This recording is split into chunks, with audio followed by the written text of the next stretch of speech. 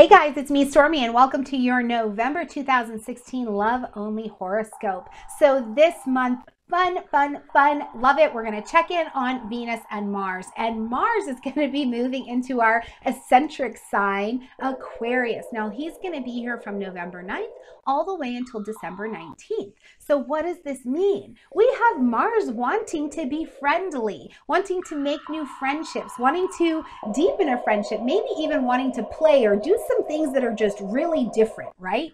This could also mean that you are attracted to somebody who maybe has some qualities that normally you wouldn't be attracted to, right?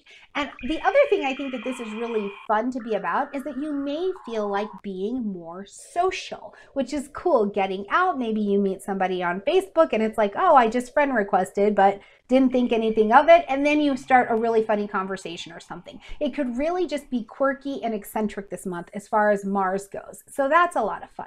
Then we look over to see what Venus is doing, and she is moving her beautiful self into our very cautious earth sign of Capricorn, right? Now, what I love about this is that it'll be this way until December. So here we can actually see commitments happening, different levels of commitment happening. There's this idea of responsibility where it's like, I can't just be in a relationship for no reason, or if I'm in a relationship, I need to own my part and be responsible.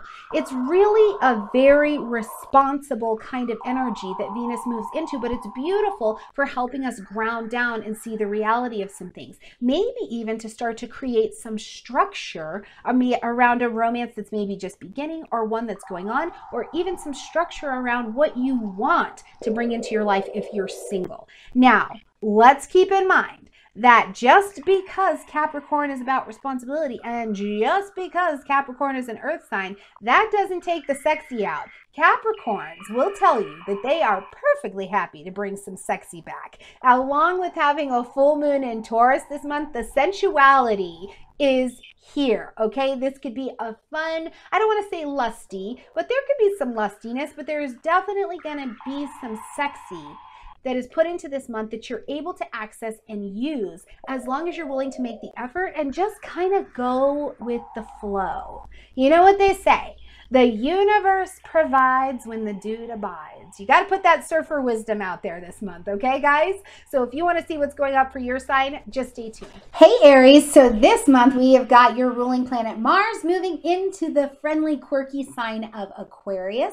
And so what this means when I look at it is, do you have a friend that's about to become a little bit more than a friend? Or do you have a friend that maybe you've had your eye on or something like that? Because there could be some pretty sparkly attraction going on between the two of you, and it could turn a little hot.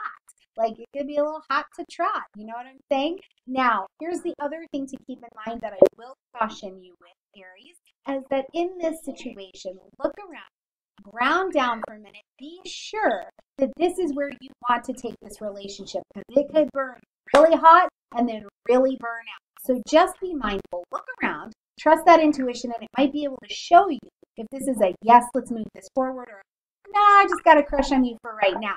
Now, if you are coupled up, I think it's a beautiful month. Maybe you are able to be engaged in a little bit more friendship. You find the quirks in your partner. You're like, I really like you. That's weird. I think you're funny. I didn't know you could put your toe in your elbow. You know what I mean? Like, that's kind of weird, but I like you. You could also find yourself feeling a little more social. But it's nice because I think there may be a craving or kind of this creation of a sense of responsibility in what you're doing. Like, you're like, I'm just happy to be right where I'm at.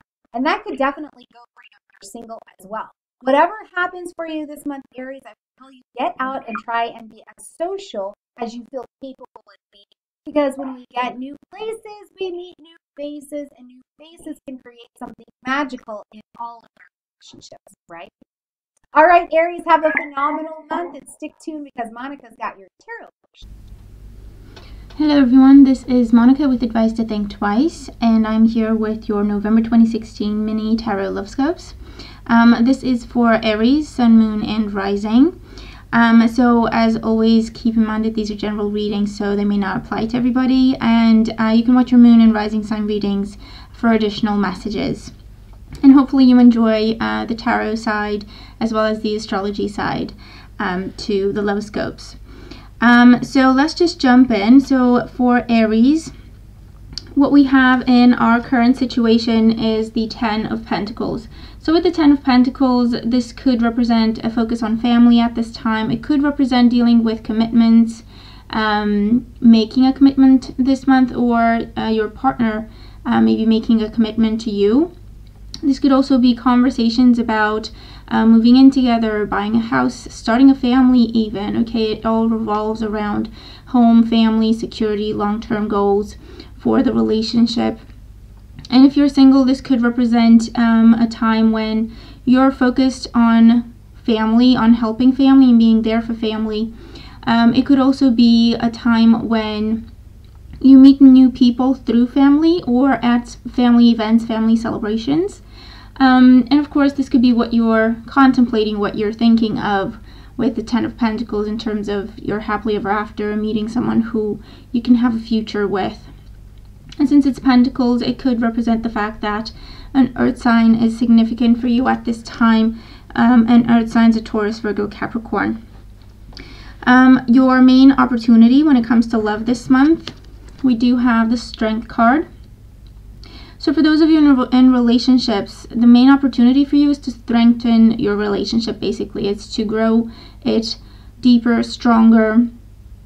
This could also be that a Leo person is your main opportunity for love, okay, for some of you this month, if you're single especially. And I feel like for those of you who are single, the main opportunity for you is also to just let your hair down and just try and have fun. Until now, I feel that some of you may have been concentrating on responsibilities, or perhaps some sort of family situation that needed your attention, and so you've kind of controlled your emotions and put your views on and desires on, you know, love-wise to the side. And so your main opportunity is to just enjoy yourself this month. Just go out, just have fun, be yourself, not worry so much about everyone else, and just be present in the moment, and perhaps meeting someone new in the process who could be a Leo for some of you, and this could be their sun sign, their moon sign, or their rising sign. In existing relationships, like I say, it's a wonderful opportunity this month to improve a relationship, to fix a relationship, like fixing the cracks in a relationship is what I'm getting. So perhaps having that clarifying conversation in terms of, what are we doing? Where is this going? What do we want to do next? What do we want this relationship to be? Because it is all about making long-term plans when it comes to the relationship, and that's the main opportunity. The main challenge, we have the Queen of Swords. So the main challenge with the Queen of Swords, okay, this could be for those of you who have been focused on other people and other responsibilities and kind of holding yourselves back from trying to find love. The Queen of Swords as your main challenge does talk about opening up a little bit. The Queen of Swords is someone who's very, very guarded, someone who's been through a lot or is dealing with a lot currently in her life, and so her love life is not necessarily a priority. She's very guarded and very protective of herself and those people that she loves. And so your main challenge is to try to come out of your shell a little bit, try to lower your guard a little bit, because maybe there is someone there trying to get your attention and ask you out and spend time with you, but all these responsibilities are more of a focus for you at this time, and you could miss a good opportunity. So that could be something that you could look at. The Queen of Swords can also represent an air sign person, causing issues, problems, delays, obstacles when it comes to love for you this month. Air signs are Gemini, Libra, or Aquarius. And this could be someone who pretty much makes themselves a focus for you this month, for good or for bad. But since it's showing up as a challenge, I would say that they're causing issues, they're causing problems, delays.